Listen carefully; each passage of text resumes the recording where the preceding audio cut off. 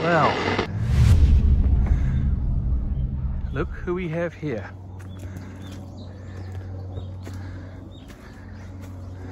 Japanese monkey.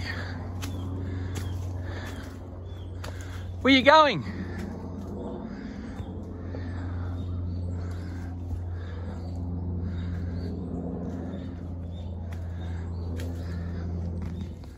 Okay, it's time to check the traps, or trap, I should say trap. This is the trap I mainly use.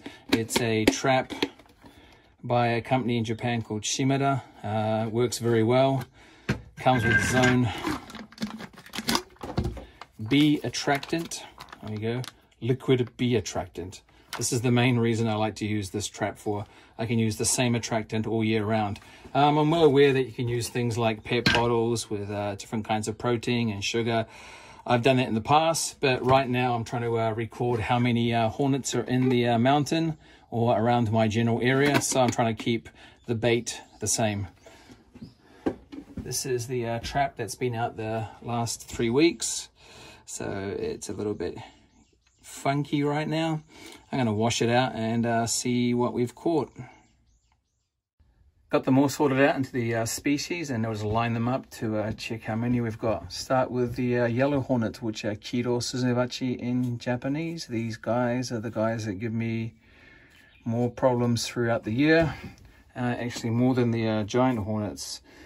They don't kill the hive, but they just put so much pressure on the hive that the bees get pissed off and leave. Yeah.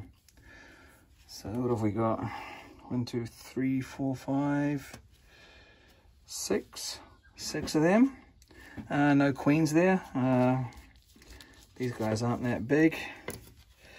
Only about, what's that? Just under 3 centimeters. Yeah, not a problem. And then we've got the standard Japanese hornet. This is known as Suzumebachi. I didn't actually think there were many of these around here. These look a lot bigger when they're flying. Well then, no queens here.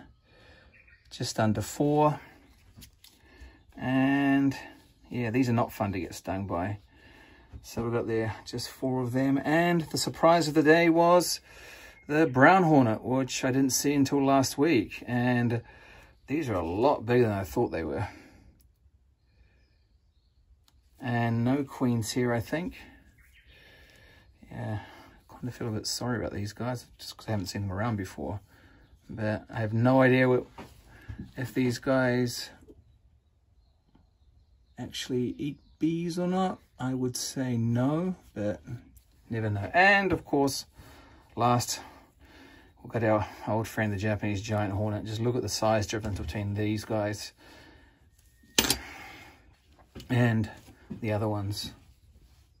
No queens here too, or a little bit too small.